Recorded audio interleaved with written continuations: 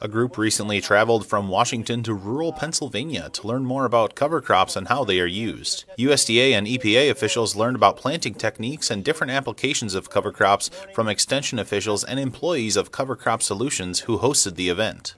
Different kinds of cover crops and cover crop mixes were on display, and a dirt pit displayed how roots pull nutrients toward the surface. USDA Undersecretary for Natural Resources and Environment Ann Mills said learning opportunities like this can help USDA employees gain a better understanding of the growing cover crop trend. Not just boots on the ground, but actually cover crops in your hands, and to understand all the different types of cover crops, to learn that a monoculture of cover crops may not be as good as a seed mix when you're trying to get a lot of different effects. Not to mention understanding it boots on the ground and your fingers in the soil, but also spend some time with people who are actually using them, the farmers, and to see their excitement. One of those farmers is Steve Groff, owner of the Holtwood, Pennsylvania farm that hosted the event and co-founder of Cover Crop Solutions, whose tillage radish is one of their most popular offerings as it demonstrates its value in soil health.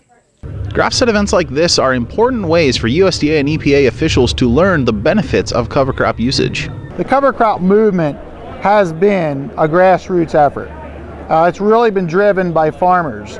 Now we have the USDA, NRCS, and other various government organizations that are saying, hey, I think there's something here, I think we better support it. Groff said he hopes farmers and government officials left the event at his picturesque Pennsylvania farm with an increased knowledge base on cover crops that will help further the growing trend nationwide. Reporting for AgriPulse, I'm Spencer Chase.